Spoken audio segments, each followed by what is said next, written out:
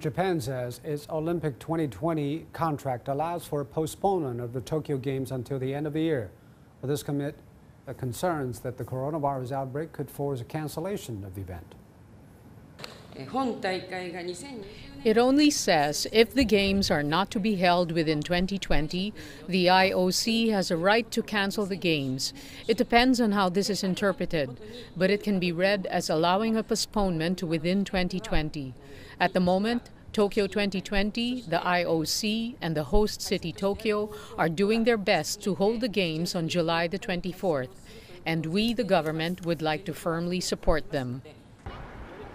Well, the International Olympic Committee said last week that it was fully committed to holding the Tokyo Olympics on schedule.